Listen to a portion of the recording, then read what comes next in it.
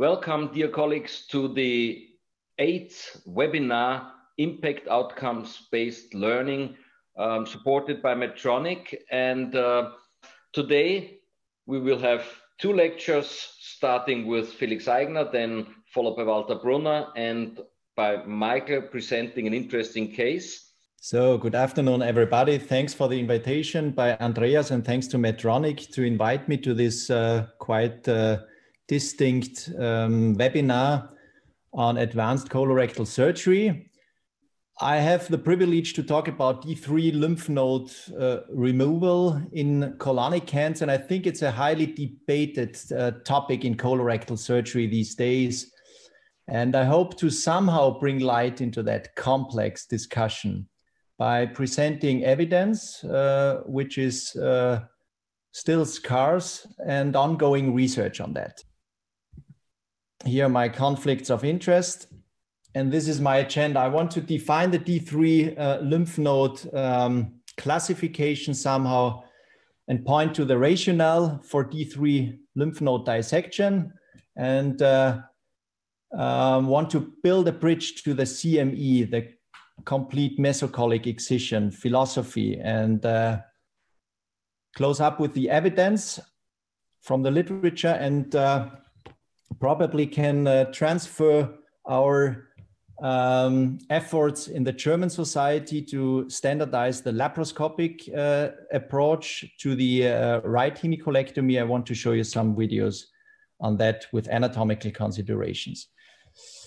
So when talking about colonic lymphatic tissue, we should not refer to apples and pears in this discussion, but strictly relate to one and the same classification to prevent any kind of confusion which might appear. And we should stick to the Japanese classification system with the D1, the paracolic, the D2, the intermediate, and the D3, the central lymph node stations. And in our case, in the right hemicolon, the 203 and the 2013 station along the superior mesenteric vessels are decisive, as well as the 223 station for the extended right or left hemicolectomy along the middle colic vessels. And on the left side, the 253 station along the root of the inferior mesenteric artery are important for the D3 stations.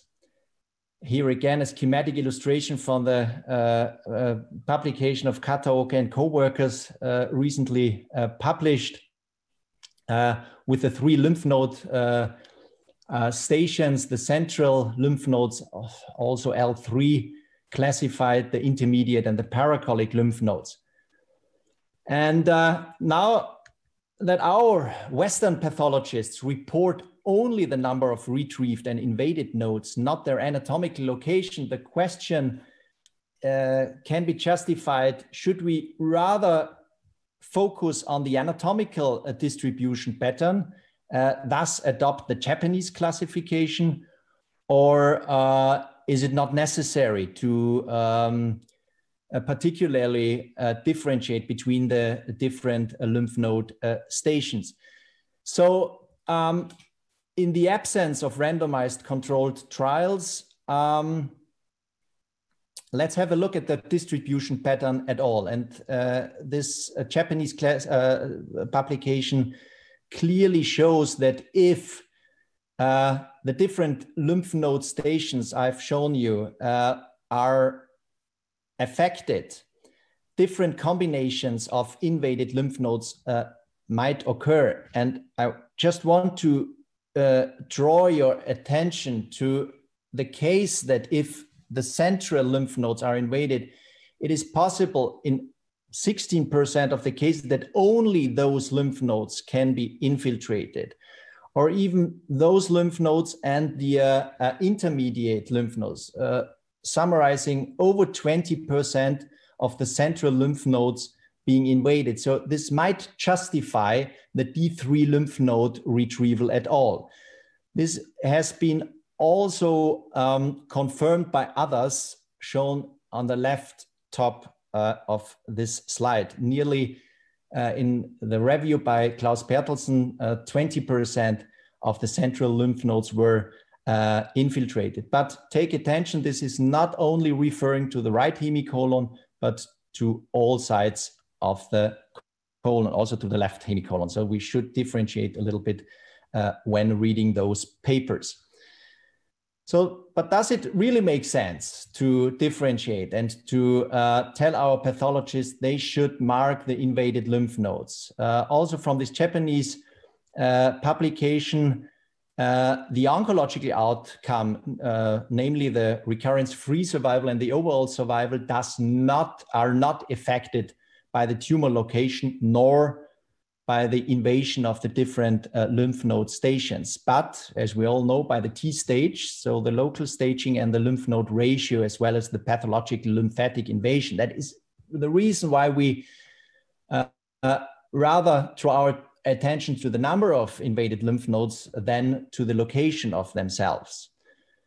But it's not only a matter of counting lymph nodes or differentiating the location of the lymph nodes, but also to stick to the philosophy of this gentleman, Professor Werner Hohenberger from Erlangen, who introduced the technique or the approach of the complete mesocolic excision, drawn from the very, very good results of the total mesorectal excision of rectal cancer. So when talking about D3 lymph node retrieval, we also have to think about the complete mesocolic excision, and this goes in one course. So what is CME? CME is a complete preservation of the visceral fascia, of the peritoneal coverage of the duplication structures. Second, it is the dissection of lymph nodes around the mesenteric artery root. You cannot divide a D3 or central lymph node dissection from the CME.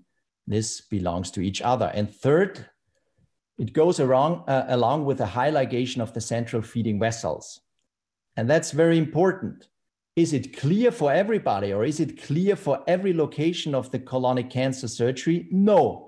Even though this is a very old publication by Nick West, but highlights that from left to right colon, the rate of really bad dissection, namely the dissection along the muscularis propria, which should be avoided in any case, increases from left to right. So obviously the right and especially the transverse colon is affected by this negative oncologic outcome as due to the negative or due to the deteriorated dissection of the colon. So we should in any case avoid such bad dissections along the muscularis propria and stick to the CME, which can be inversely shown in the right light blue graph.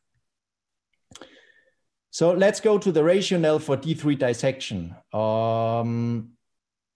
So the dissection along the right embryological layer, namely the mesocolic excision at all, can be highlighted in the same publication by Nick West, that it really matters regarding the overall survival, not in the stage 1 colonic cancer, but in stage 2 and stage 3. And overall, this can be clearly highlighted in those graphs.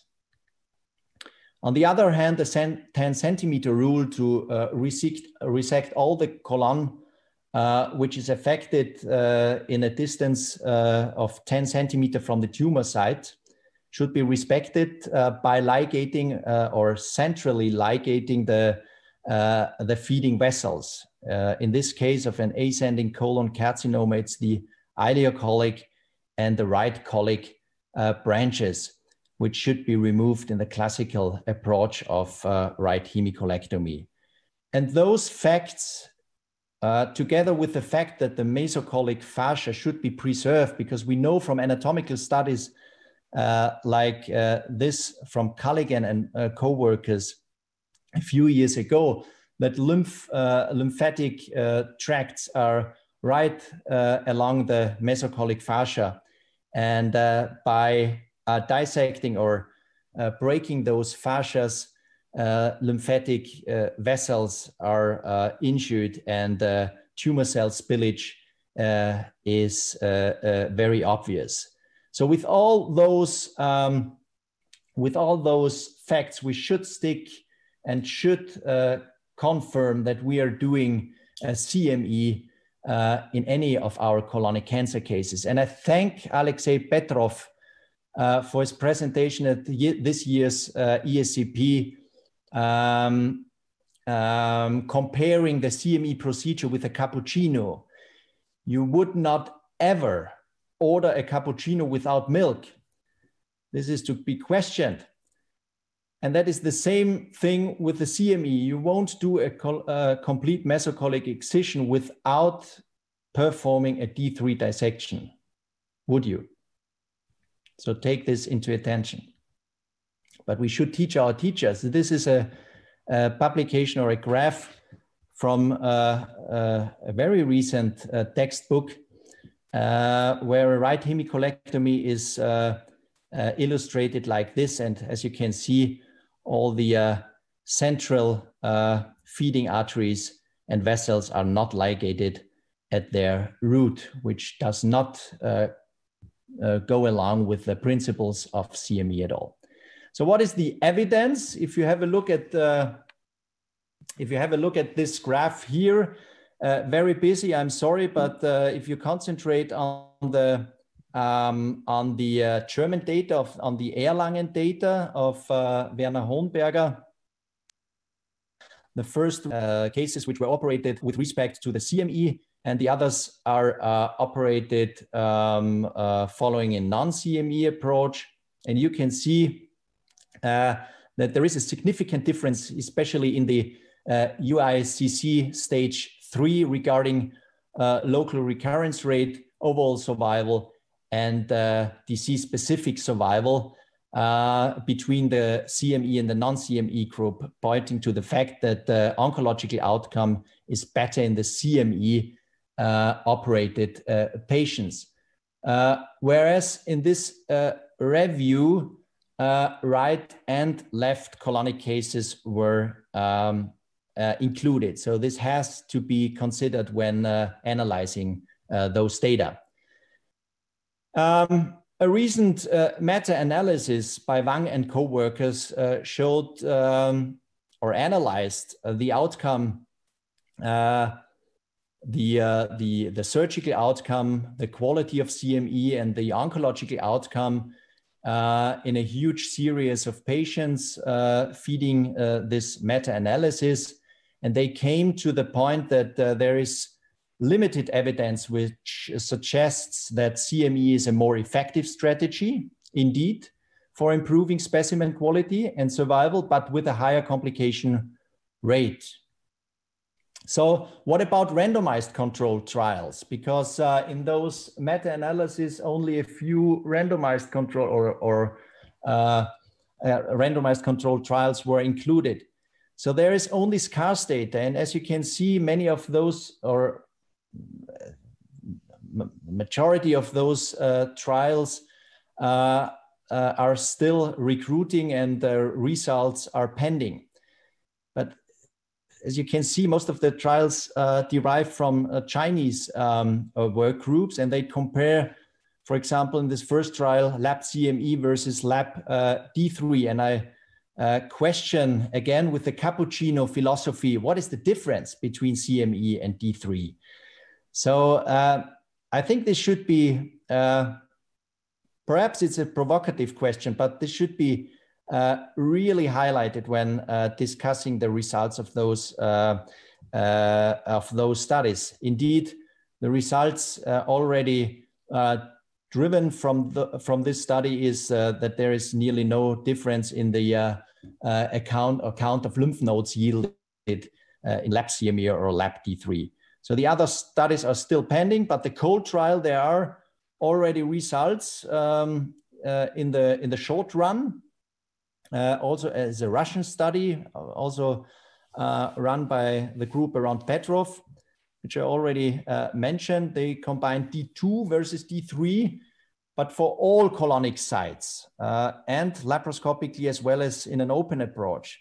So the primary outcome is 5-year overall survival, where the results are still missing, as you can imagine, but the secondary outcome with the pathological results show that there are a significant more positive lymph nodes harvested in the D3 than in the D2 group, which goes along with the slide I showed you in the beginning of the Japanese classification system, that there are also lymph nodes in the central station, which are invaded in nearly 20% of the cases. So this is probably the study which caused a paradigm shift when doing laparoscopic or when doing CME at all with a D3 lymph node dissection. This is the Bertelsen study from 2019, analyzing patients with stages 1 to 3 colonic cancer with the primary outcome of the incidence of recurrence and mortality after 5 years of surgery. And the results are by doing complete mesocolic excision, the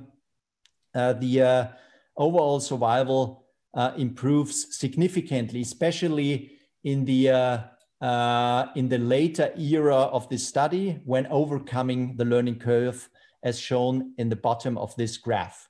The rate of laparoscopy in Bertelsen's series was 60% in the CME and 33% in the non-CME group.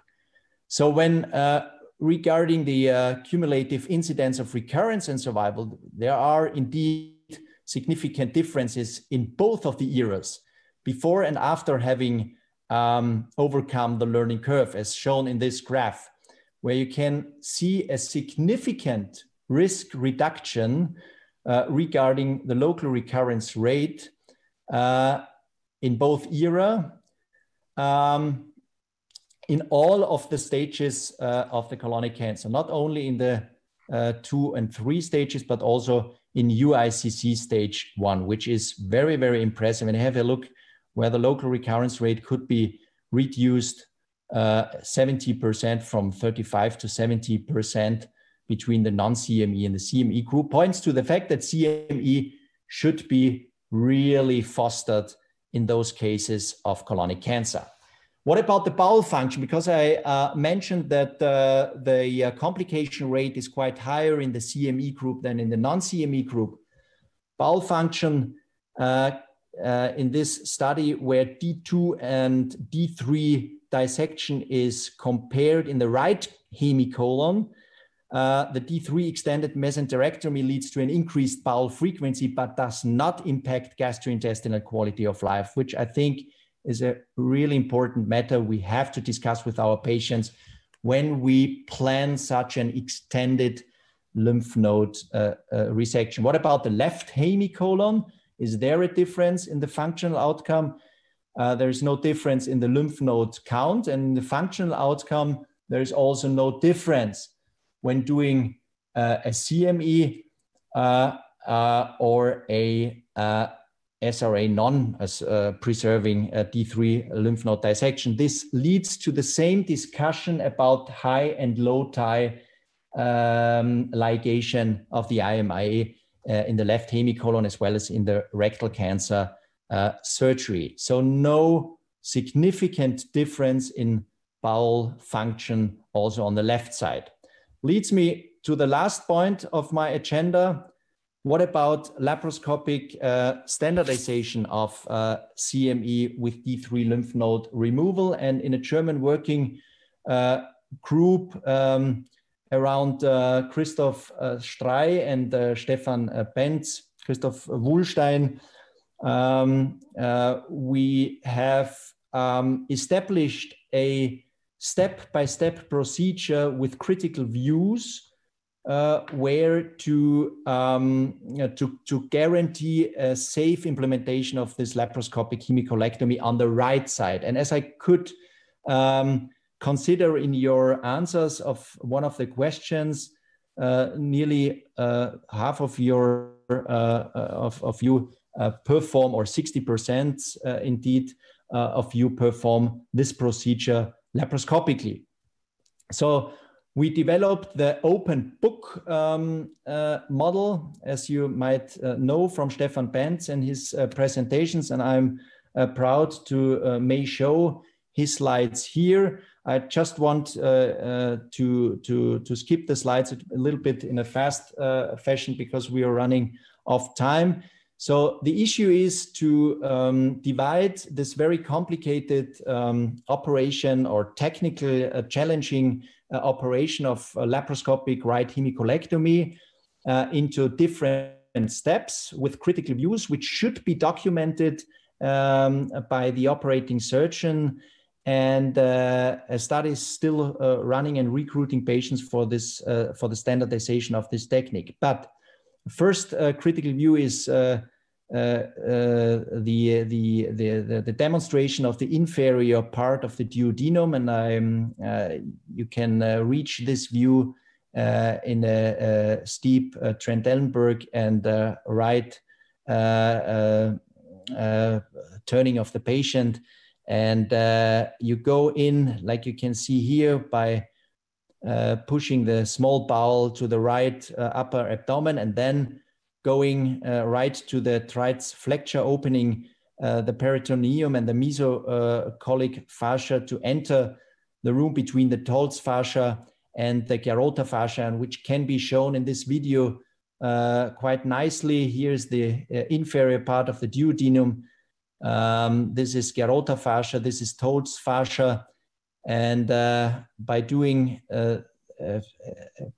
partial Kocher maneuver, we lift the inferior part of the duodenum, now showing, and this can be easily demonstrated here, the Tolz fascia, which is then incised, entering the space of Frede, just above the duodenum. I will jump a little bit forward.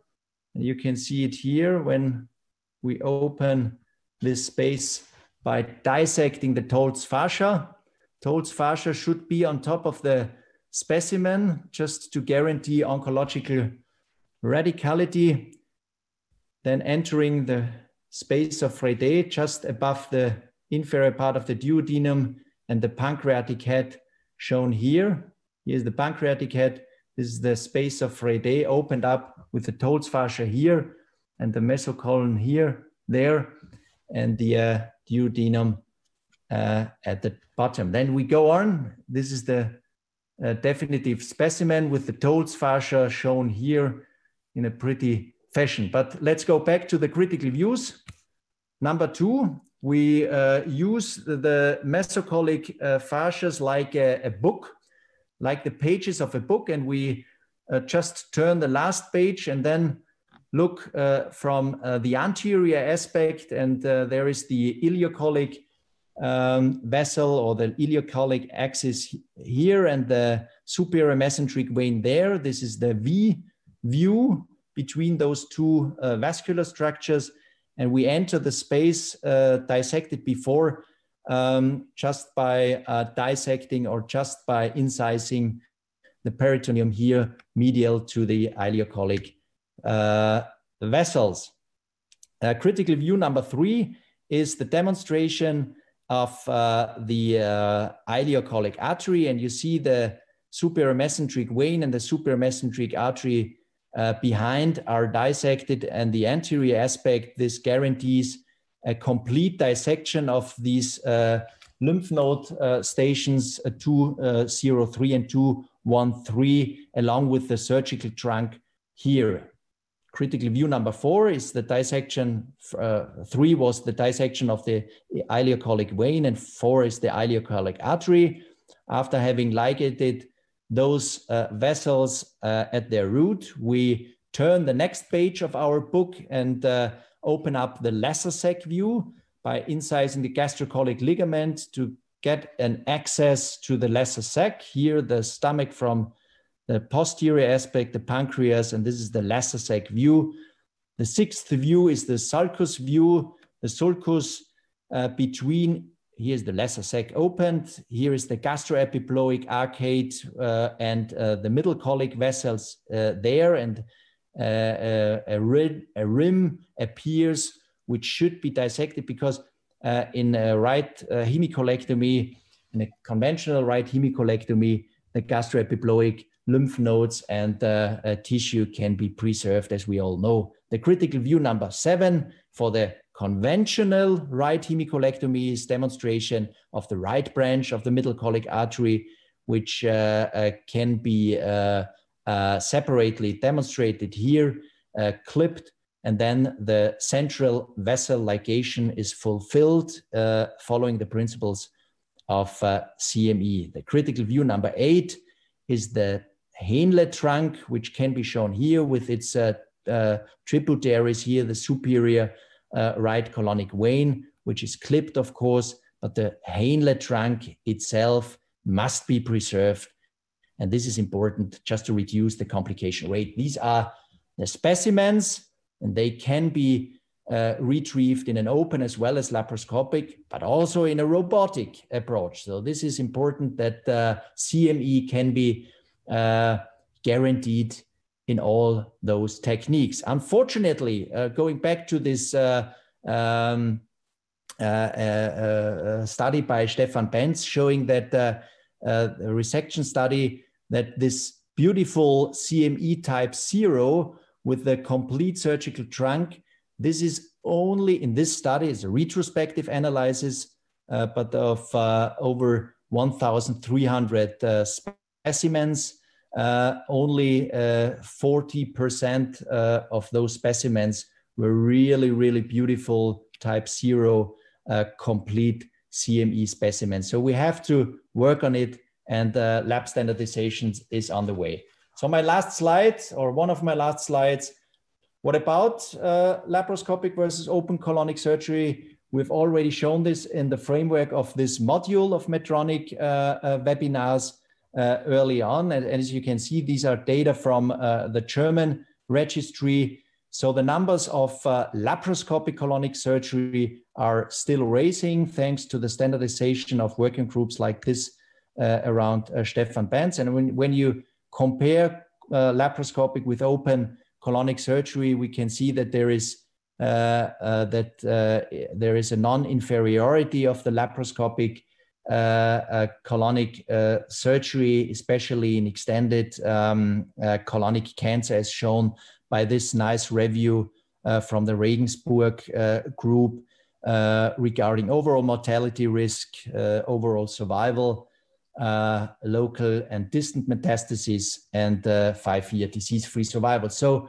we have to face that laparoscopic colonic surgery in extended and advanced colonic cancer is a well-established and oncologically justified procedure.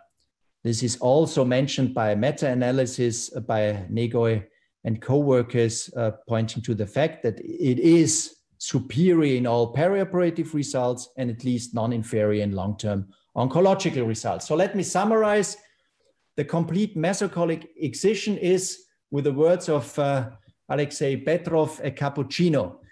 You cannot divide the complete mesocolic excision from a D3 lymph node dissection. This goes along.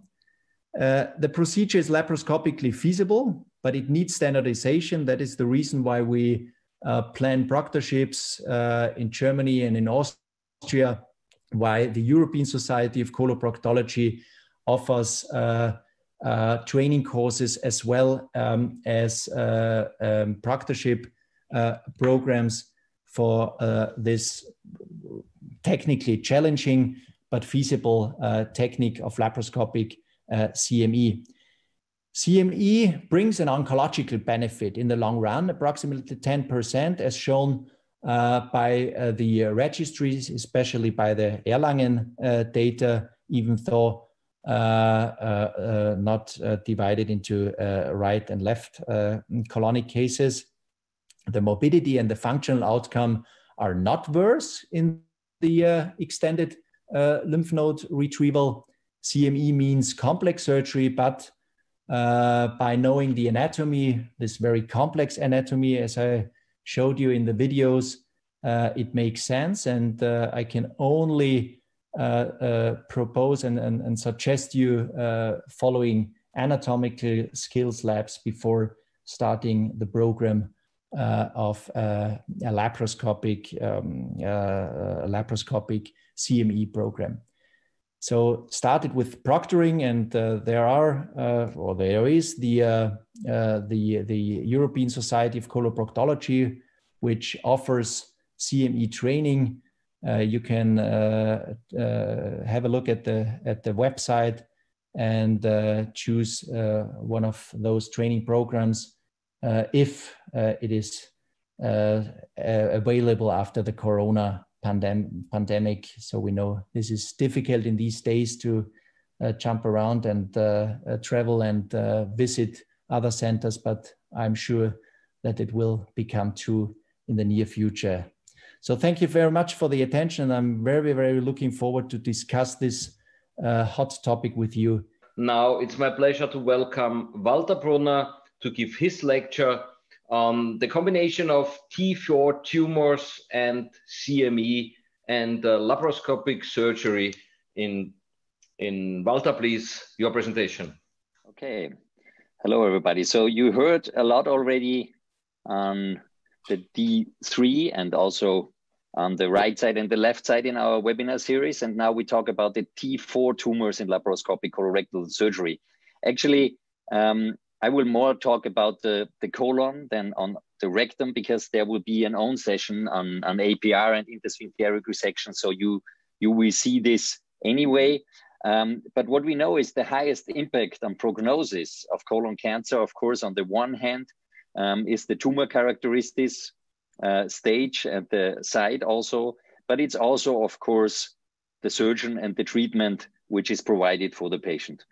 So if we look on which tumors we are talking now, it is the T4 and T4A and B. You see the wall of the bowel, and as soon as it invades some structures outside of the bowel or to the visceral peritoneum, it's called a T4 tumor. And of course, many countries, and in the beginning, it was somehow like forbidden to do T4 tumors in the laparoscopic way. And there are some reasons you really should consider to do that. Nevertheless, let's have a look which stages are there. There is the T4A and B without lymph nodes, which means a 2B or 2C, depending on A or B T4 stadium. Then there is the 3B and 3C stage if you have lymph node metastasis, depending on how many of the lymph nodes are involved. If it's more than 7, it's N2B already. And of course, if you have metastasis, it's a stage 4, and that's T4 tumors are, of course, if they have metastasis, in a very worse prognosis. And you can also see that they are in these 3 groups of the stages. And you always have to expect something unexpected if you go in. So for example, on the left side, you see there were small, very superficial metastases. So if you do your first view around in laparoscopy, don't only focus on the tumor, but also focus like on the left side, very small carcinoma in the peritoneum. And that maybe changes, of course, your strategy during the operation. So you also have to inform the patient before that you will have a look around, and if something happens, maybe you change your strategy. Even in times like this, when we have a lot of good and fancy diagnostic in advance, it can be that you miss especially peritoneal carcinosis below 5 millimeters will not be seen on the CT scan. We know that the survival rates go down, and the higher the stages, you see it's from around 10% in stadium 4 and stage 4 after 5 years, but it should be over 95% in stage 1. and that the T4 tumors are only in stage 2, 3, and 4. And it really depends if you have lymph nodes involved or if you have metastasis, what the survival is. Today, if you are diagnosed today with a colon cancer, you have a little bit more improved outcomes than this is written here. This was published in 2004. It's similar in 2015. And maybe now we have more options of therapies and also more precise preoperative diagnostics. So it's a little bit better, mainly in 2 and 4, and also the chemotherapy is better. So it's not only the surgery helping a lot. It's also dependent on the histological subtype. We know that. You see, for example, that the signet cell carcinomas are always worst beside the stage 1, but the T4 tumors are only in 2, 3, and 4, as we said. And it's also a little bit from the tumor localization that the right side seems to be a little bit worse than the left side, but there are also publications showing, especially in the propensity score matching, that this is not true. So the most of the publications show that the right side have a little worse outcome than the left side. On the other hand, there is also, and in times of Corona, I think this is important to point out, if you have a delay to surgery, then that makes also a big step in survival. And there was a nice publication this year looking on primary elective surgery. And you see if you delayed, you made a short delay within the first 16 days. So overall survival over all stages were 75%, and after 10 years, 56. But if you delayed the operation more than 37 days after the diagnosis, this dropped down, and both was significant after 5 and after 10 years. So we really have to imagine if we are not able to do the proper surgery, which could be possible, then outcome is also worse if we delay more than 37 days. They said especially it's increasing, and beyond 40 days, it's completely clear that you have worst prognosis. So the question is, should we do T4 colon cancer in a laparoscopic manner, or what are we doing to our patients if we just let them slide down?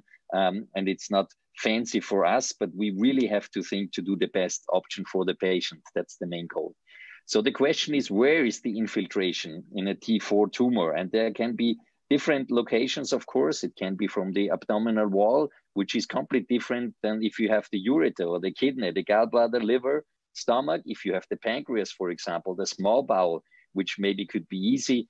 If it's the vessels, it's much more difficult. If it's the vagina or the prostate, it's more going towards rectal cancer, which could be possible to make an egg centration, for example, or the uterus, also the bladder.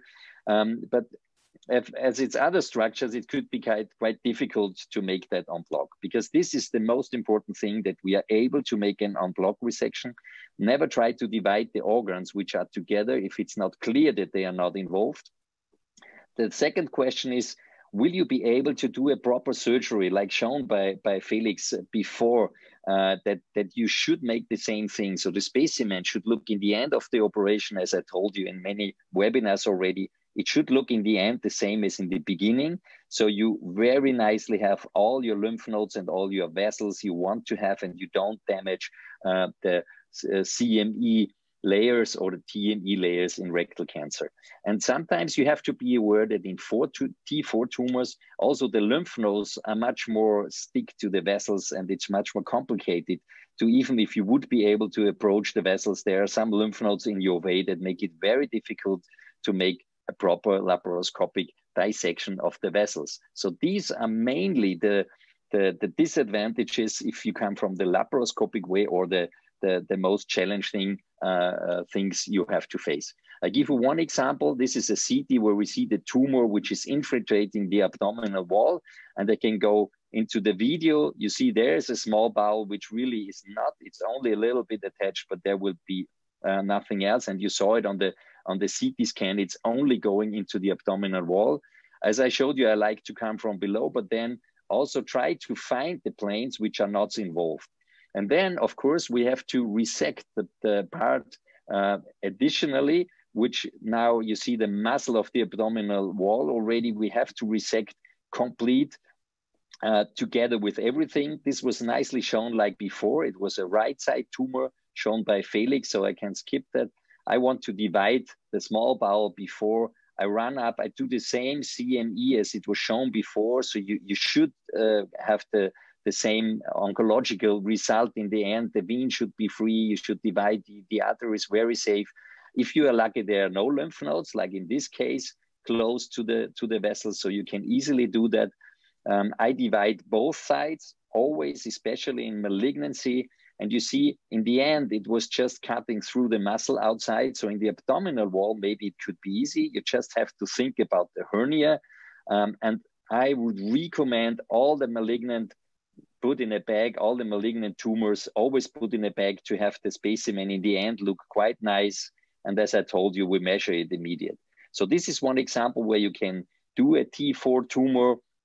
There is another example where we have a transverse colon cancer, and you see this is a huge cancer and it's infiltrating the stomach. And of course, you can consider to make just a wedge resection of the stomach, and this would be pretty nice possible. But unfortunately, this patient also had an infiltration towards the pancreas. So we did not dare to go there and maybe harm the pancreas, or in case we had to resect the pancreas. And this is not a good case to start that for laparoscopy. So it was more a diagnostic procedure to have an overview and maybe a little bit of flexure mobilization on both sides. But the central part we made via a laparotomy to be sure to get rid of the pancreas and also of the vessels, because this is important that in the end you have your vessels fine, prepared, and not the tumor infiltrating the vessel and you run in a big problem. You maybe will not be able to manage laparoscopic. So it's better to do that than open. I remind you on the surgical anatomy, this is a picture where maybe Felix showed you already the midgut and the hindgut supply. And I told you already where you best find the plane. You could open at the promontory, at the inferior mesenteric vein, or laterally, which is very nice for the left side. And if you have a tumor which is not close to one of these positions, always start far away from the tumor, which is infiltrating maybe one of the planes there, and start from one of the sides, which is possible. And the same is for the right side. Ideocecal is good. At the superior mesenteric vein is an option, as you saw before by the pictures of bands, which Felix Eigner showed you, and from the lateral side. So if possible, don't start at the tumor. It should always be possible, and first find a nice plane where you can do a proper plane dissection. So what I always say is maybe the lymph nodes are more difficult. You see, this is a left side tumor, and we estimate already that there will be big lymph nodes around the aorta, especially at the mesenteric artery. So you see, we can easily start at the promontory. We can find the plane. Now we run up the aorta, and we expect already that maybe there the planes will not be that easy. But we do that to the lateral side. You see the iliac artery, and then you see the lymph nodes already around. It's close up to the duodenum, where we see the lymph nodes close to the mesenteric artery. So it can be difficult. And of course, you should not go into the aorta. If possible, we should avoid to damage the nerves. But nevertheless, if we are able to resect all the lymph nodes, even if we are very close to the aorta, you see that for the moment, then it's a good idea. If we are not able, we should try to do it open. And if this is also not possible, so maybe you leave some of them behind, and then it's only palliative and they need chemotherapy anyway. You see, we leave some of the lymph nodes behind because we saw that we first have to cut the artery. And after we divided the artery, which actually I did a lot of those with the sealing instrument. If you do it proper, it's possible. Of course, you can staple or clip. And then we took the other lymph nodes para-aortic to make like a tumor debulking. And we really could remove all those lymph nodes which we saw on the CT. And of course, we made a PET CT also to see if there was something like distant metastasis. Otherwise, major surgery maybe would not have made sense, and a stoma would be enough. Here it's the same. It was a woman. We divided on both sides. We put it in a bag, and this is a chance, especially if the tumor is a little larger, to avoid big incisions. You can think about where you retrieve the specimen. You see, we put it into a bag, all the malignant colon tumors we put in the bag. And this is one of the options to do it transvaginally to make the extraction because of the huge tumor. So you can avoid making a big incision. This was a T4A, a 2B stadium with 14 of 31. And it was an R0 resection, which is the most important. Of course, they will have chemotherapy afterward. Now, if we look in the literature on T4 colon cancer with laparoscopy, actually in most of the randomized controls studies, typically T4 is excluded. So there are only case series. But I want to point out there is a significance of R1 resection margin in colon cancer resections, which makes a big difference in recurrence and also in, as you see, overall and disease-free survival. So we want to avoid it, and the R1 rate is 13%, which is rather high. And this is a publication which is not that old; it's 5 years old. So you see the resection rate is rather high, and in which, of course, this is in the difficult ones. And this is if you have a perforation. Then there is the T4 tumors, those who are poor differentiated, which are lymph node positive and have a lot of positive lymph nodes, and if they have vascular infiltration. So you see the T4 tumors are in the group which have a very high R1 resection rate. And this is what we really try to avoid. So the unblock resection with a good distance to both organs is really crucial. And if you cannot do that laparoscopic beta, go for open surgery. Another thing is you see that also these R1 resections in the tumor state is mainly in the T4 A and B, and it's a little bit more even in the T4A, the vascular invasion and the lymph node status, as I showed you. So this is what we want to avoid. And another thing is the radial margin positivity. So not only the R1 resection, but also if the tumor is already in the non-seralized portion of the colon, this also gives a problem looking on overall and disease-free, especially survival. You see if the radial margin status is involved, then the outcome is worse. So there we have no chance. So if there is a portion of the colon which is non-seralized already involved, so this has nothing to do with our resection, but nevertheless, you have to be aware that this could be an earlier recurrence, that this could be peritoneal carcinosis. So if you have a patient like this, you should a little bit think forward how to treat him and how to make your controls. Overall, the rate is around 5.3%. So there are patients we have within that stadium, and mainly, of course, it's stadium T3 and 4, and even T4 is more. And if they're lymph node positive, the risk is also higher to have a positive radial margin. So if in the end the pathologist chose this, think a lot about your strategy, how to control them. You see, they were also done laparoscopic surgery in this group already, and the conversion rate is around 13, but up to 50%, especially. This is a small group of patients with a radial margin positivity, which had laparoscopy, but nevertheless, there also the conversion rate was much higher, maybe for strategic, and that's okay if you do strategic conversion to open and not reactive if you already made an R1 resection.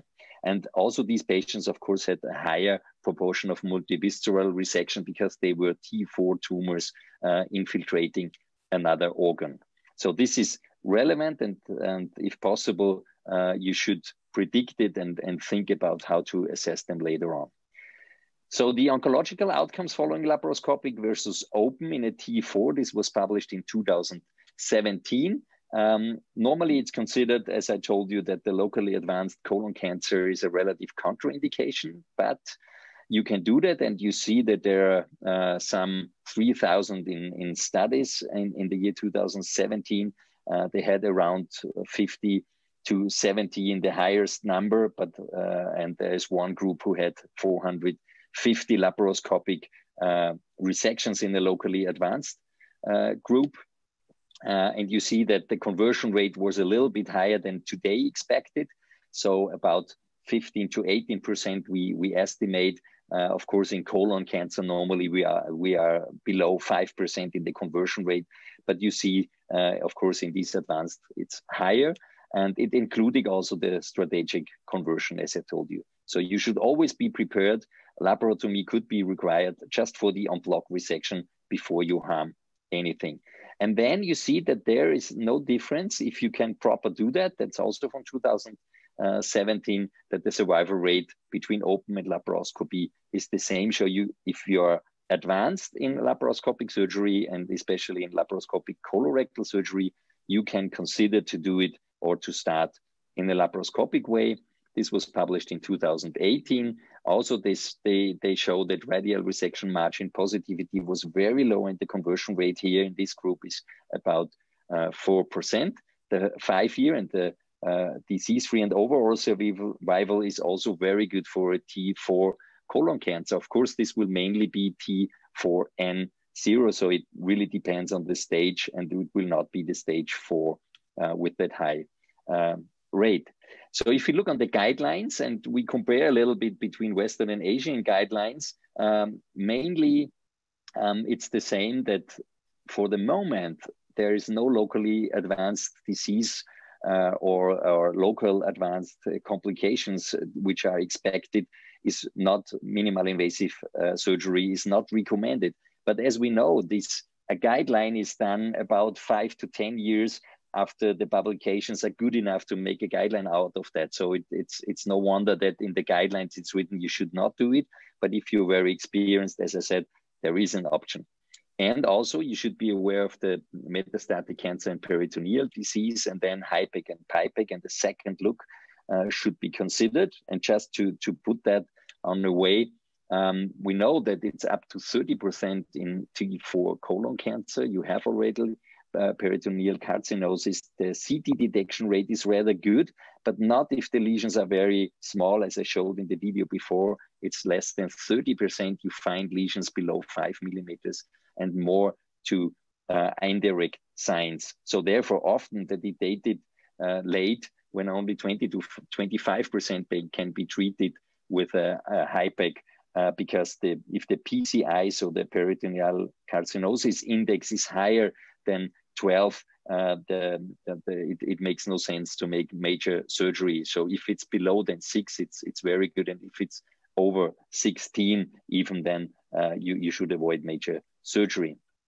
What about hyperthermic intraperitoneal chemotherapy? If you find them in T4, and there is a nice publication from the Dutch group in 2019, and they showed that they made a HIPEC 5 to 8 weeks after resection of the primary tumor. Already 9% had peritoneal carcinosis already when they made this from 2015 to 2017. But they saw that there is nothing, just if you have T4 or a perforated colon cancer, you should not do adjuvant HIPEC on a basis routinely. That's not necessary. But on the other hand, they say, and they have a nice other study they are just running now, if they resect the primary tumor and it's a T4 and they have no signs of peritoneal metastasis, they make a CT scan after 6 months. And then if there are no peritoneal signs, they make a second look within 1 month after the CT, and then a second one after 18 months if a CT scan does not show any signs of peritoneal metastasis. And I think this protocol makes quite sense to be aware that these patients are on a very high risk to develop peritoneal carcinosis in which way ever you operate on them, but it really makes sense to look after them closely. And I like that trial very, very much. It's the Colorectal 2 trial. We will see what will be the outcome. So laparoscopy, we can say, is the last diagnostic and the first therapeutic tool in T4 colon cancer. It's definitive advanced colorectal surgery.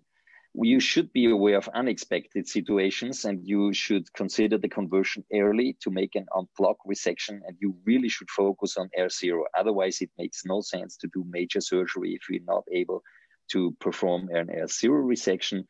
And please use retrieval bags for all those, even they are larger if you do laparoscopy, because maybe even if you use a protection foil, you will squeeze the specimen via a narrow hole, and then you squeeze maybe tumor cells intra-abdominal and distribute them, what we do not want.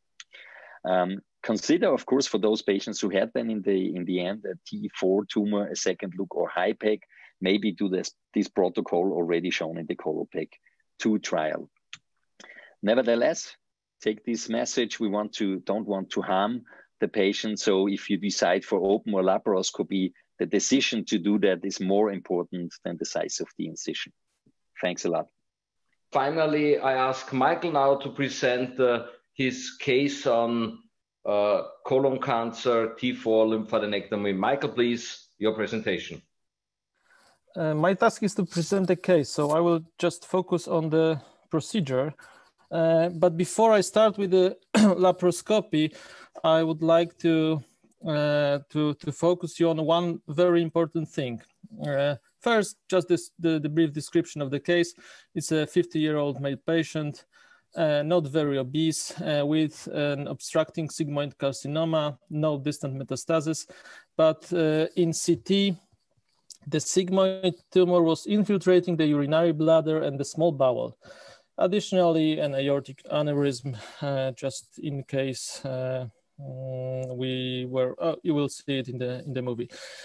First thing, in these cases, we never promise the patient that it will end up laparoscopically. So the patient is scheduled for exploration and perhaps laparoscopic resection. So we tell the patient that the risk of conversion is relatively high if we have a T4 cases. Another very important thing is CT. You can see in this CT, that's the aneurysm. And if you look now, you see that there is something going on in the pelvis.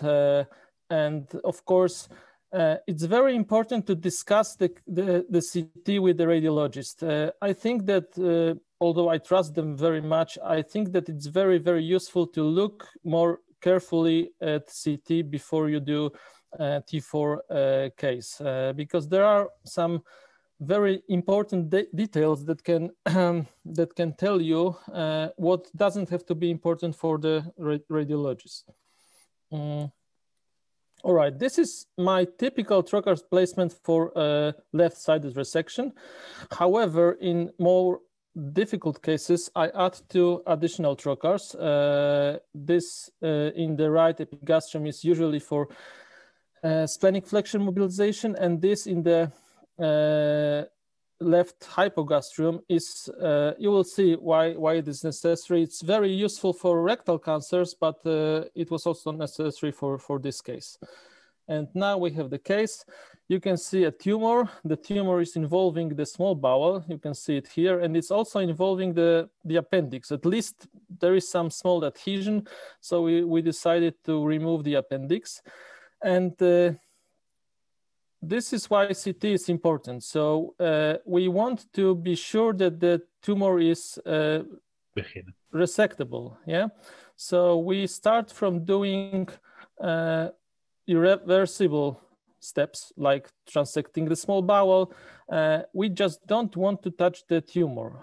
So we are trying to get rid of the organs that won't be resected and leave just the tumor. This will be a small resection, of course, with a stapler, and the small bowel anastomosis will be done later extracorporeally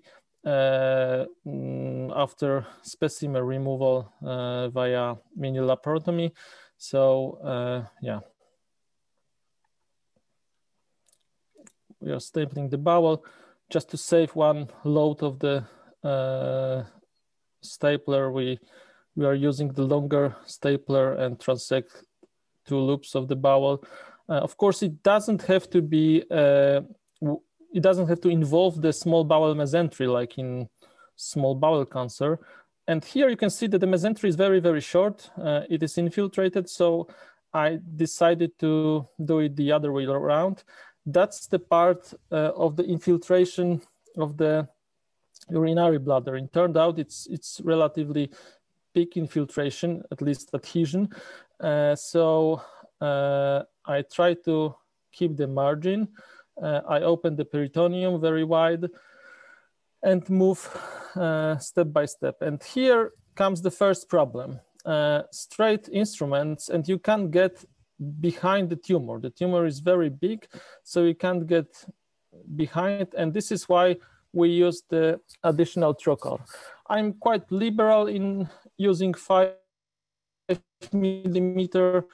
ports. I think it's just for the surgeon's convenience. So when necessary, I just insert 1 or 2 extra trocars, and I'm opening the retroperitoneum. Of course, here it's not the proper plane. Here's the proper plane. I'm trying to get to the tumor from the lateral side. I'm opening very wide the lateral aspect of the descending colon, of the sigmoid colon. I prefer using a hook in this case. I just like it. Of course, you can use whatever you like, but it doesn't really matter.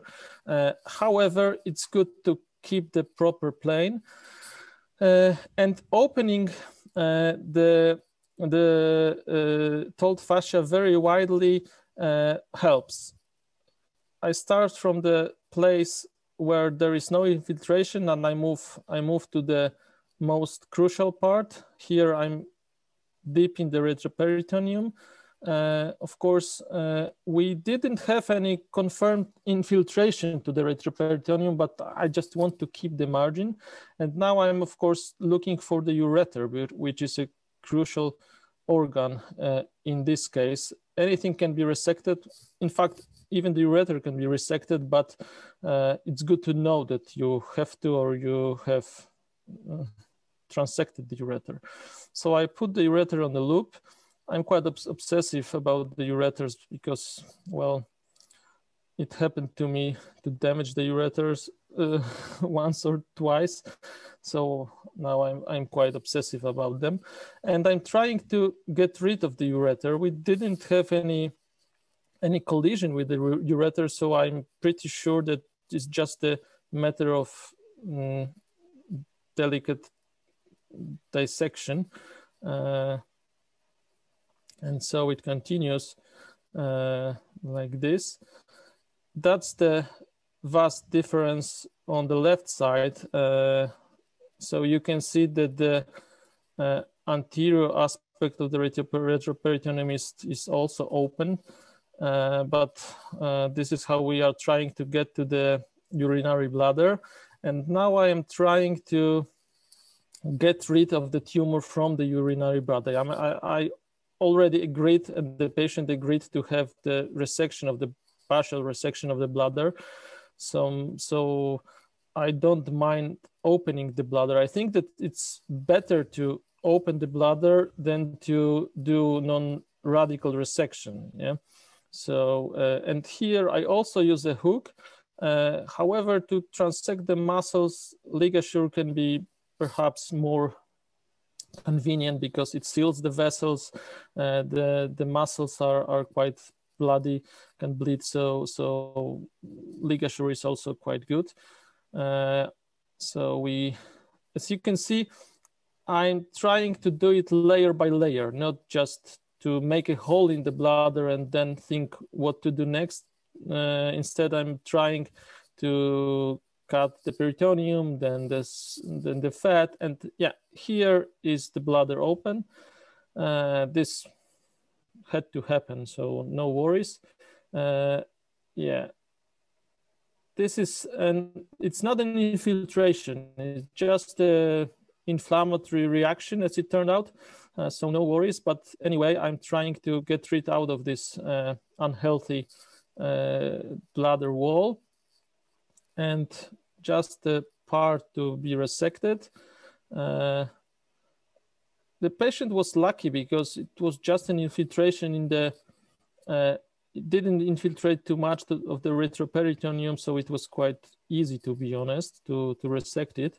And here, as I told you, layer by layer, it's probably the safest way how you can not damage too much.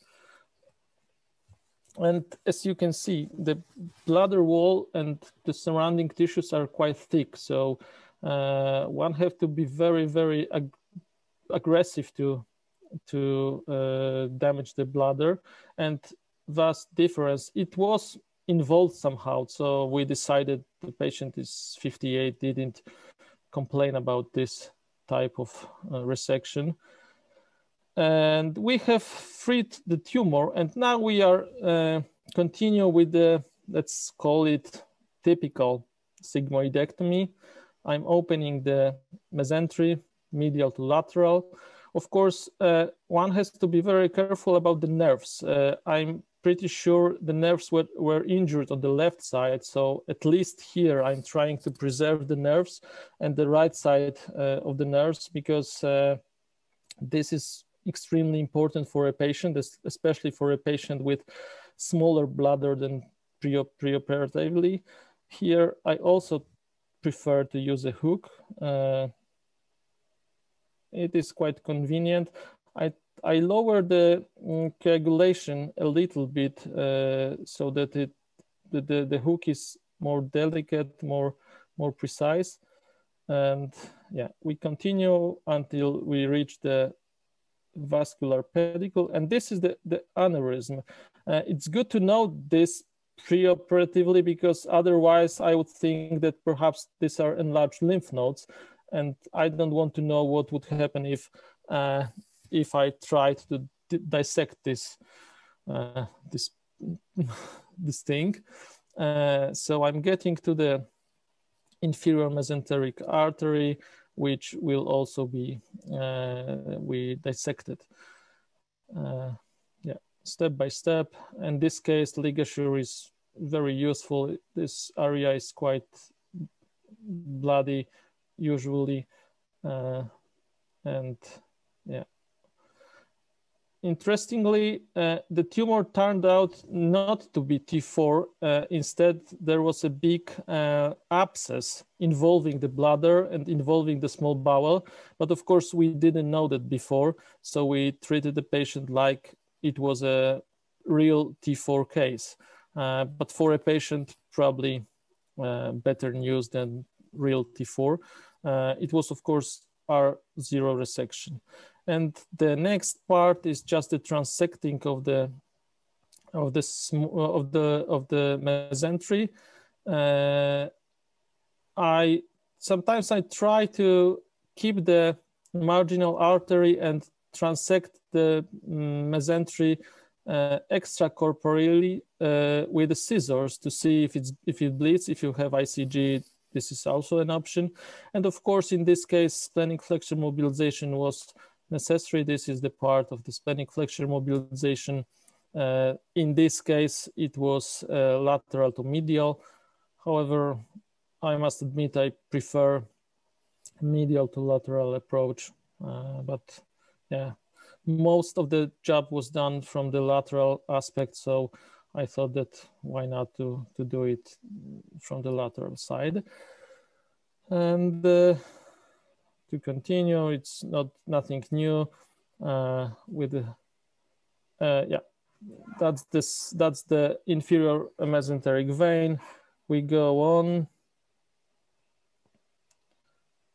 Yep, and farther, and transecting the bowel.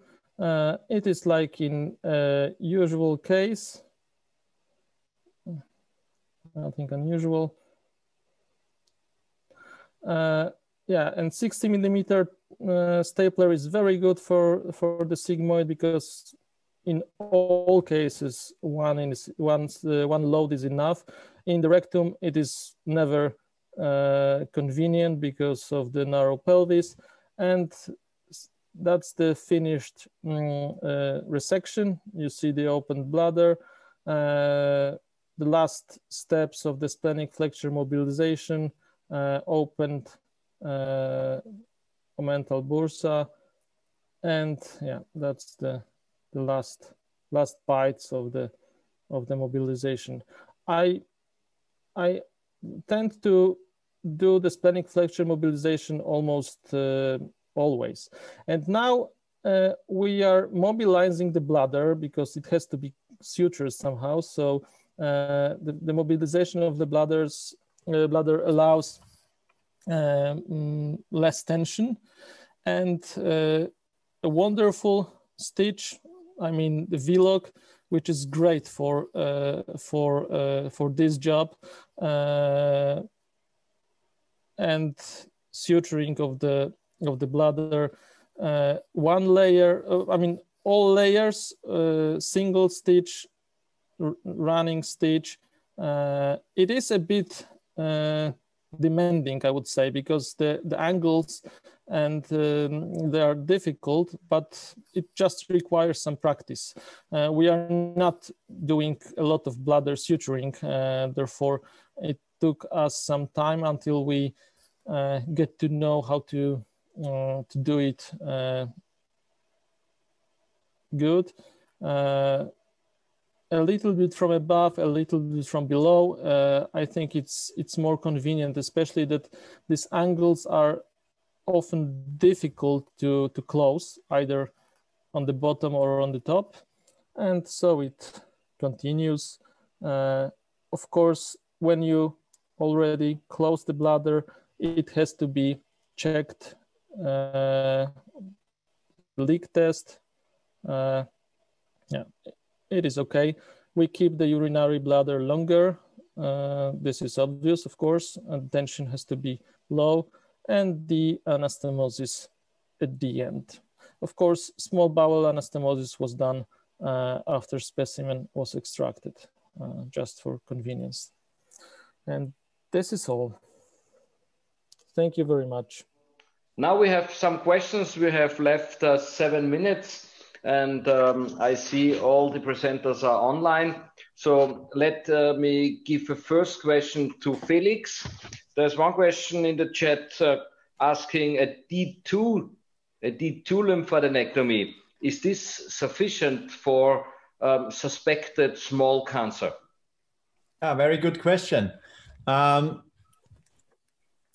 If you trust your radiologist, which I do, yes, but there is some kind of understaging in our CT scans. So who can really predict that it's really a D2 cancer, a smaller T2 cancer?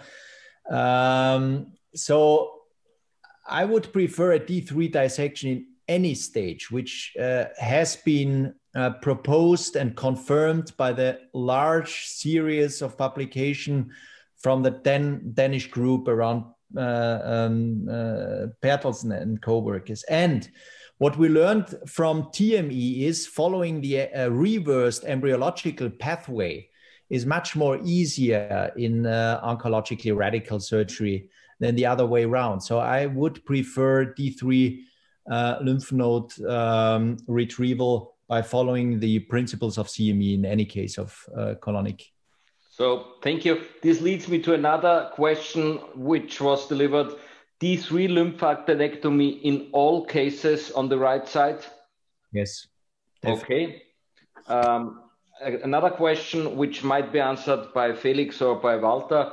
Photo documentation of the specimen, including the measurements in all cases? We do photo documentation, the pathologists do, and we measure it immediate after taking out the specimen. And I also agree with the D3, it's easier to do it in every case and not switch from D2 to D3. Yeah, we do a photo documentation of all the specimens in the OR because it's not fixed. It is, so what the standardization study of the German group is going to propose is that there should be a confirmation by the pathologist, but we have to rate our own specimens. I do not think that there is a bias because there is a clear anatomical description of the specimen with the surgical trunk, with the fascia being shiny on top. So this can be reviewed by a pretty normal photograph at all. So I think this should be documented and stored with the patient's data. Okay, thank you. There is another question, short question, which might be short answered. is CME also beneficial in rectal cancer? Yes, but it's termed TME. Yes, that's the correct answer. But it's the same embryological approach. So I think this is important, reversed embryology in colorectal cancer at all. So, okay. Another question for maybe Felix or Walter. There is a question if CME is not the same as D3 lymphadenectomy, or is it the same? And there's a second question appeared, nearly the same question, asking if CME is the same like extended lymphadenectomy or not. So the same questions. Go to the next cafe and ask for a cappuccino without milk. Good. One question to Walter. There was one question. If you showed some slides on guidelines, and there's one question concerning the EAS guideline for Europe.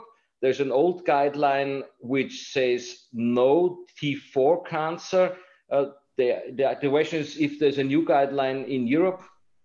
I think you showed. Actually, the recommendation is similar as it was before, but the newer data will come. But there are no randomized control styles for the moment, so we cannot prove. But first, the recommendation was you should not do it, but it's only a recommendation, and we see people are publicating. Okay. Then I would personally ask one question. Felix, you have had your slides that the frequency of the small bowel movement after extended lymphadenectomy will be more. And last webinar, we had a wonderful lecture by Bemelman stating that with this radical lymphadenectomy, there will be more paralysis at the initial phase. Could you comment on that? Yeah, that's interesting. I would rather share Willem's outline, because so the one study is there is a differentiation in this study I mentioned between D2 and D3 lymphadenectomy. So I think there is not a clear differentiation. I'm sure that if we do a radical root dissection of the lymph nodes there, we harm the superior mesenteric plexus, and but it's not only the damage to the nerves, but the anastomotic design at all.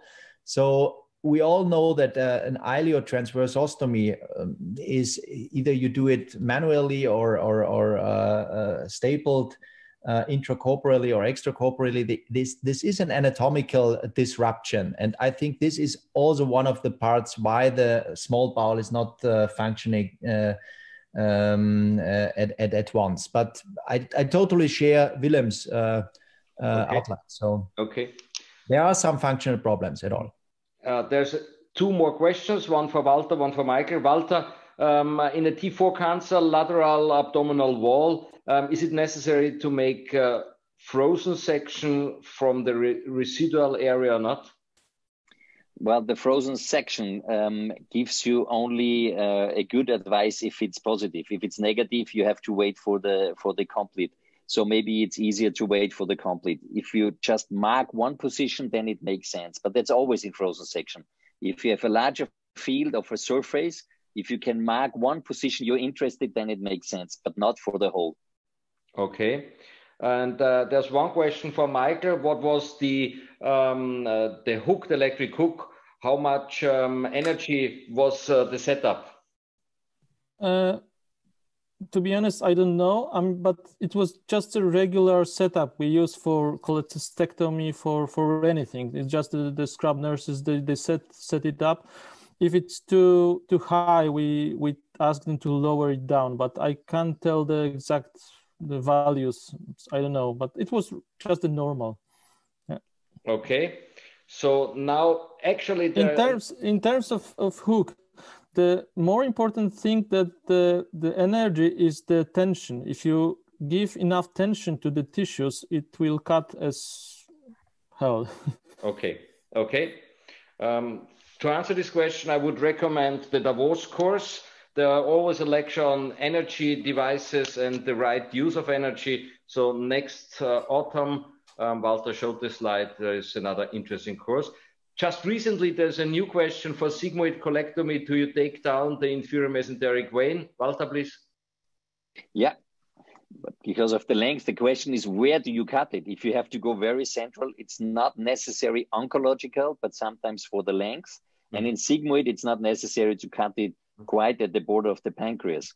Okay. The vein is not for the oncology reason, but for the length of the specimen to get down. And this is, for example, for the TME, this is necessary because otherwise you would not come down. Okay. Final question from Austria. Do you use pelvic intraoperative neuromonitoring in T4 resections mandatory? Short answer, please. We are running out of time. Well, Andreas, I can take over if you have to go. We decided that in between because I saw some others. So if you have to leave, it's possible. For the answer, we will have on rectal cancer, we will have several topics. So maybe we can cover that there. But I think nobody does intraoperative neuromonitoring in all the cases. There are some few publications coming up now. And the question is how much the difference is. But Felix, maybe you can answer also. It's not covering all the areas of colorectal centers. So I followed the data by Werner Kneist in Mainz, now in Eisenach, and he has done Heraldus and outstanding work on research of pelvic neuromonitoring in the last 10 to 15 years. And he showed quite good results in preserving autonomic nerve fibers. With the therapeutic consequence, question mark, what do you do if you have a weak signal? Do you leave your suprapubic catheter, or do you change your oncologic strategy? Question mark. I'm not that sure, but I think it's worth discussing this in the rectal sessions. Absolutely. Okay. Maybe Andreas, if you have to skip, I will take over because I see there are some others. Is that okay for you, Andreas? Yes. Okay. Thank you. Thank you all, and continue the final questions on chemotherapy. I will be back. Okay, thanks. So I see there is the question about T4 tumors, if you should go for surgery or for neoadjuvant chemotherapy. And actually there is only very few. We are not talking about rectal cancer. In rectal cancer, it seems it's pretty clear to do neoadjuvant radiochemotherapy. In colon cancer, there is just very few papers about doing a chemotherapy before the operation or instead the operation. But for the moment, it's not an option if you have especially a stage 2. So there are no lymph nodes, so we go for a resection. And if because some end up in a T3 tumor in the end, and then you would give no adjuvant therapy at all. So for the moment, there are only a few with neoadjuvant strategies before surgery, and the publications are very, very new. So Felix, what do you think about that neoadjuvant therapy before resection of T4 colon cancer, not rectal cancer? So actually I would call it induction systemic treatment. So we've made interesting experience with T4 tumors infiltrating the ureter and the bladder with a good control of the tumor progress by doing this induction treatment. So this is not worth in obstructing tumors after all. So then I would rather head for a primary resection. But I think it's based on the individual state of the patient, and this should be clearly outlined in the MDT. But I would do this, yeah. But if the patient tolerates an intensive approach with an intensified induction treatment. Yeah, this is especially true if you have, for example, liver mets. Then most go for liver first, and you have the chemotherapy. Then you have the liver resection. Then you have the chemotherapy, and then you go for the tumor if there is no obstruction. But in the T4N0, so in the stage 2, normally there is no chemo before, especially if you're able to resect the tumor with the infiltrated organ. So maybe there's one thing from Michael, as I saw I touched the bladder a little bit, just in case you can do that, of course, to resect the bladder partially. What we recommend is then to put catheters in the ureters on both sides, especially for suturing the bladder in the end. And the question stays, you opened up the bladder quite early before you did the vessels. And I think there are two strategies. We mainly go for first cutting the vessels if possible and leave the tumor side with the attached organ for the end and not for the beginning. So I think you did it the other way around when I saw it. Well, regarding stenting the ureters, we do it not routinely. We don't do it routinely. If there is any suggestion that there may be some interference with the ureters, then we stent the ureter. But in this case, everything was clear. Everything was in the abdomen, not in the retroperitoneum. This is why we didn't stent the ureter. But I think it can help. It doesn't have to be routine, but it can help. However, it doesn't prevent from damaging the ureter, according to some studies. So this is very difficult. And in terms of this touching the bladder, I think I had to do something with the bladder because I didn't want to damage the mesentery. The mesentery was very, very shortened, and I thought that when I get rid of the tumor, I will be able to get better access to the vessels, and there was no problems with the vessels in CT. So this is why I suggest talking to your radiologist and ask about very important things for a surgeon, not for the radiology, because he will tell you there are lymph nodes or there are no lymph nodes, but you can ask for more precise information. Okay, I think we come to the end. So thanks a lot, and please let me point out that there were great lectures. Thanks, Felix. Thanks, Michael, for your work.